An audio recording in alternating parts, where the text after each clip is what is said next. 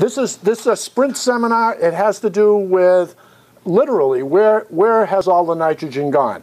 The motivation for this talk is that it's become clearer and clearer to me that we have done a great job in knowing where things like nitrogen come from, but that we're a little bit weaker on the idea of where the heck does this stuff go. And the reason that's important is that if it doesn't go away, it could be back to bite us. In other words, induce time delays and lags that might be serious in restoration. So we need to know about this. So that is one of the reasons why I decided to give this little talk about nitrogen. We've done some research. We've coupled with the monitoring people, with the USGS, with the modelers, to try to investigate this question. And one of the things we found is, I think there are some real hot spots in the seascape and the landscape that remove nitrogen. And I want to tell you a story about that. I also want to leave a few take-home messages. And because this is such a short seminar, I'm not reading any of these graphics. You read them. So let's talk a little bit about what we know about nitrogen loads in the bay. This is from the Patuxent River. 3 time periods, covers 360 years, and the take-home message here is that it took about 350 years to double the nitrogen load in the Patuxent. And then in the last 50 years, we think we've doubled it again.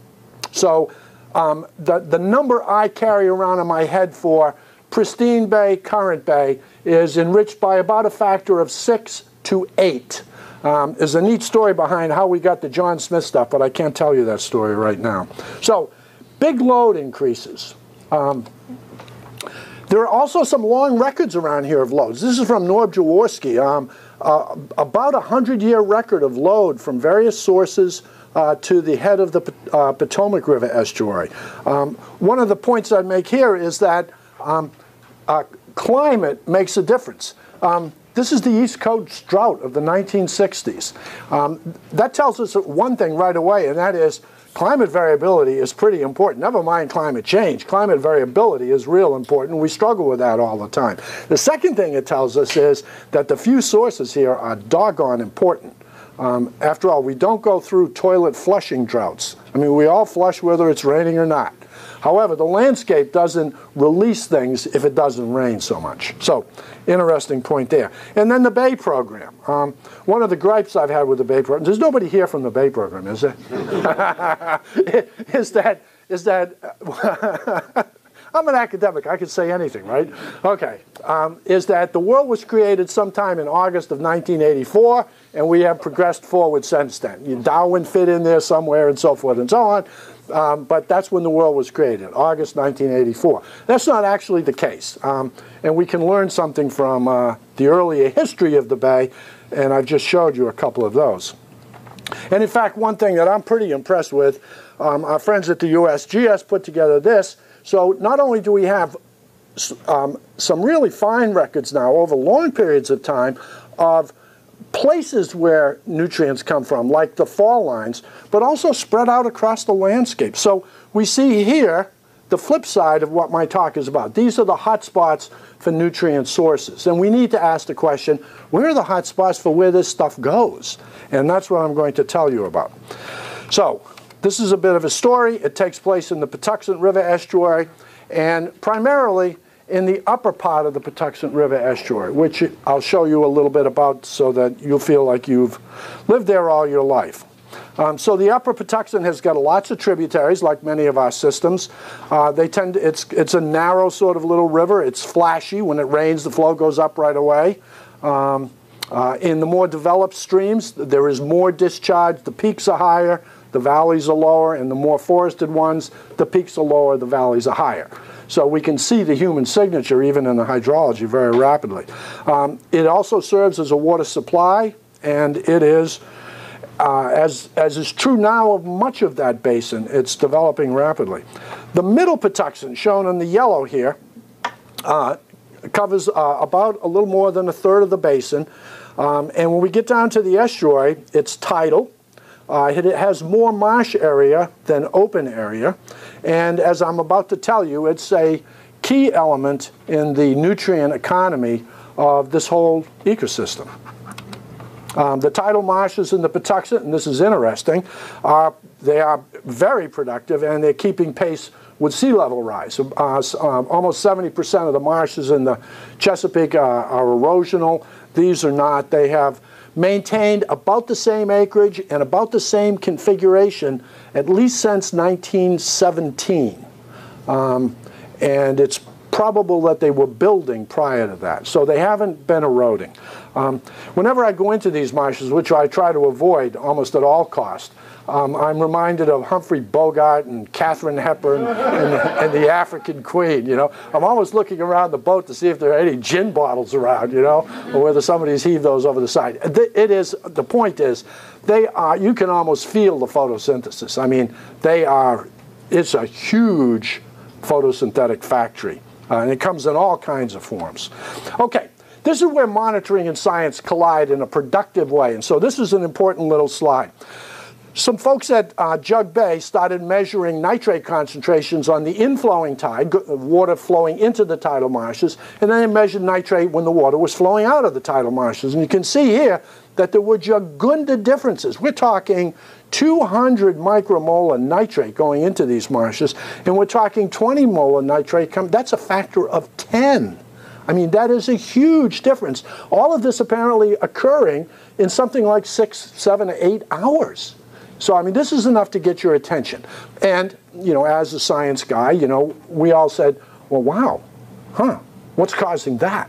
And so people came up with all kinds of hypotheses, none of which seemed to be very quantitative. They all seemed to have things wrong with them. So what we did was we reverted to one of the things that people in many branches of science, including ecologists, resort to, and that is a mass balance, a budget. It's one of the things we believe in. And what this really means is, in a budget, you need to know the inputs, the outputs, and the changes in storage. If you understand a system that is at roughly its steady state, they need to balance. So it is a way to hold our feet, as uncomfortable as that is, hold our feet to the fire relative to understanding. So in this little budget that we produced to try to understand the role of these marshes as potential hotspots in the landscape, we put together a budget. So what we did was we needed to measure those black arrows coming out from the pinkish circles. The monitoring program, the USGS, MDE, they measure those things. We needed to also measure the black arrows coming out the bottom of the box. And monitoring programs typically do not measure rate processes. So we went out and measured the B's, that's long-term burial, the D's, that's denitrification, and the T, the transport, that is the movement of materials from the upper estuary into the lower estuary. Okay? So we needed to get those measured to see if we could balance this budget. And that doesn't mean we understand the system, but it tends to move us in that direction. If a budget is wildly out of balance, you know one thing, something's missing. There are bad measurements in here. Conceptually, you're missing something. So we started putting it together. Denitrification was very important. Just a little quick tutorial here. Denitrification is a real end source for nitrogen. It transforms nitrate, NO3, into N2 gas. Nitrate, plants love it. N2 gas is basically biologically inert, so it is a real lost term. And this is the reaction sequence that has to occur for denitrification.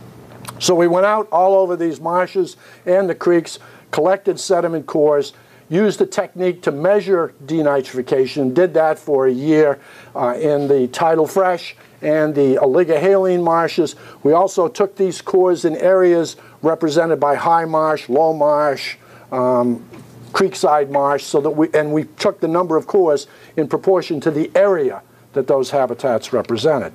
And then we took cores in the sediment and used what's called the lead 210 technique to estimate accretion rates. Then we looked at the concentrations of nitrogen and phosphorus and so forth down in the core. And from that we could estimate what we call a long-term burial rate. This is the stuff that is on its way to being coal. In other words, it's not the labile bits of organic matter that are going to get recycled. These are the pieces of organic matter containing nitrogen and phosphorus that really do get buried in the accreting sediment column. So here's the story, and we're getting close to the end. Does it balance? So watch the little question marks. About 5,400 kilograms per day get into the Patuxent River estuary.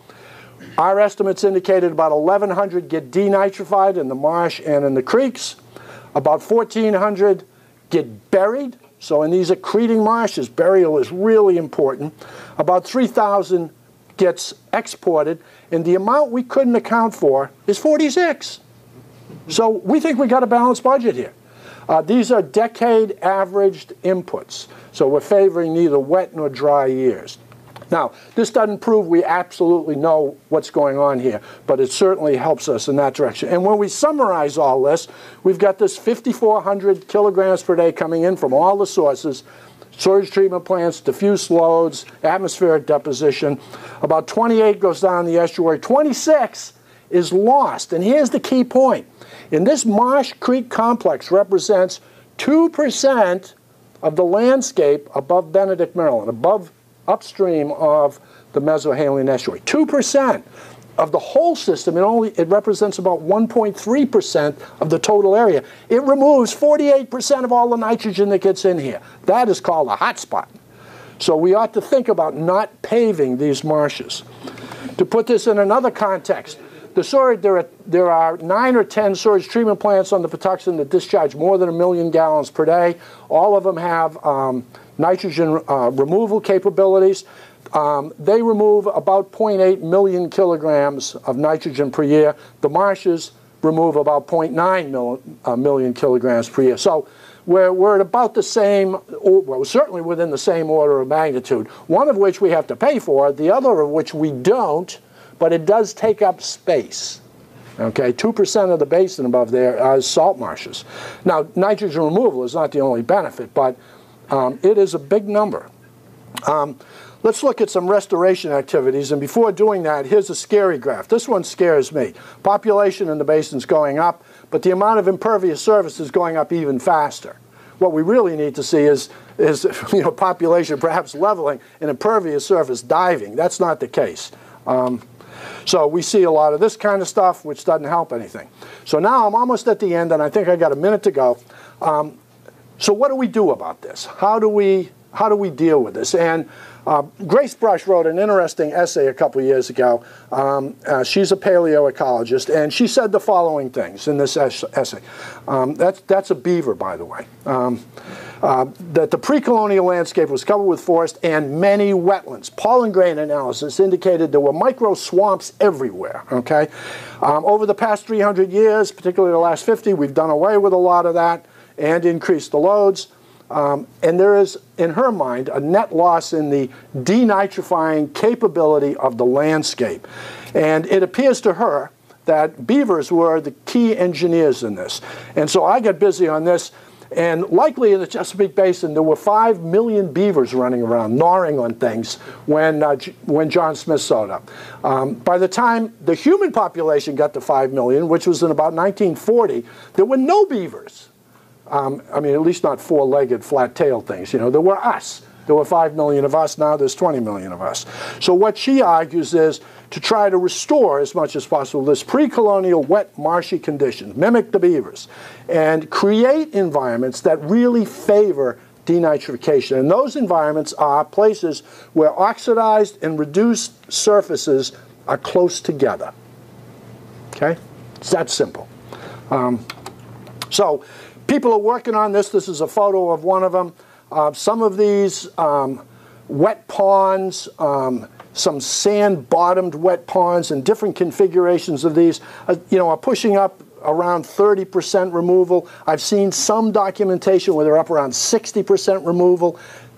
That's the kind of thing I think would be really useful and help us with this nutrient reduction. So, restoration. It's tough in the face of high growth rates. The bay clearly is overly enriched. I call it nutrient obesity. It's too much of a good thing. That's a better problem than having too much of a toxic thing. It's still a problem. Diffuse sources are incredibly important. And I think we're going to need lots of creativity. I'm not recommending that the state of Maryland have an oyster hatchery, a shad hatchery, and a beaver hatchery, but I think we ought to mimic some of the activities of beavers in the landscape. Make it wetter, moister, and have strong oxidized and reduced interfaces that are close together. And I think I've showed you an example of a very hot spot that's removing both nitrogen, and I didn't tell you the phosphorus story, but it removes a horrendous amount of phosphorus as well. We need to make these hot spots more common and learn how to use them. Done. Thank you.